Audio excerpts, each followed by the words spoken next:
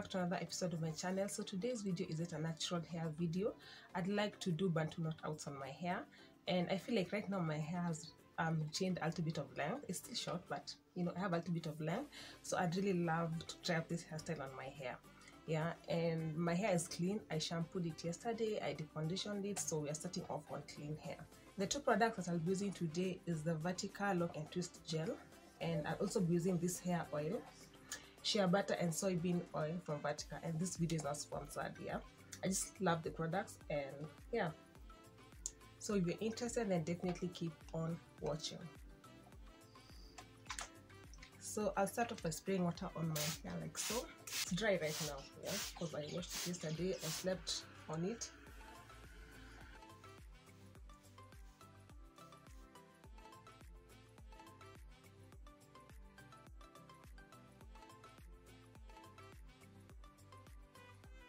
It's actually my first time doing Bantu knot outs on short hair, so I'm really curious to know how it will turn out.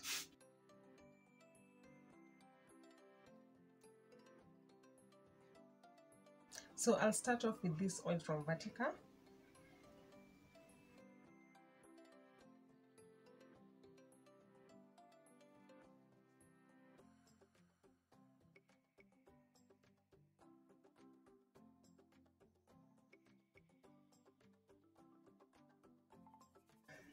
And then the Lock and Twist gel.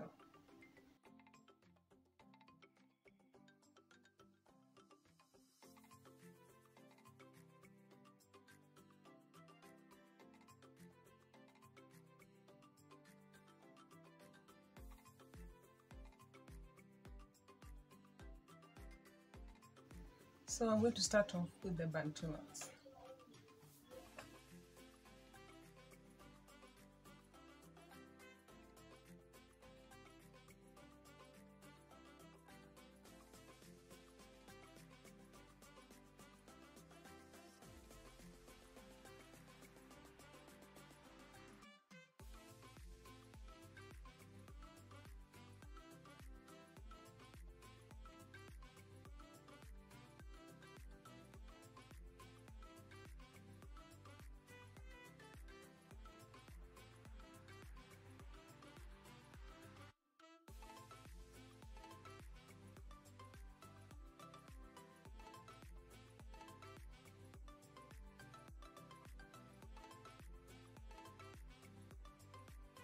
So I'll just do the same thing all over my head like so.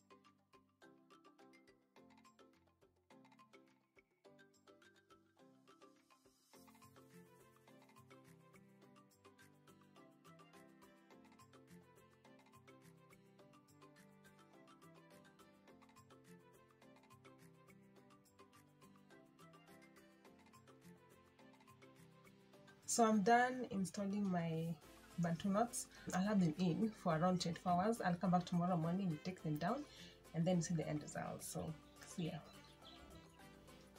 Hi guys, so it's the next day, 24 hours since I installed my Bantu knots.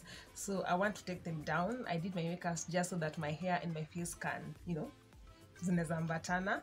So yeah, let's take them down and see the end results.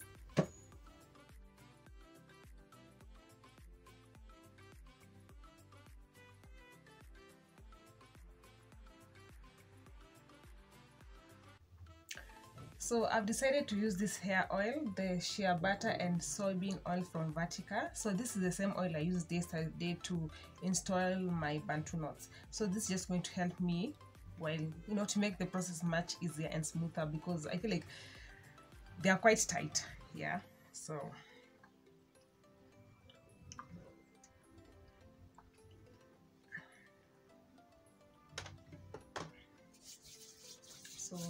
rub it into my hands and then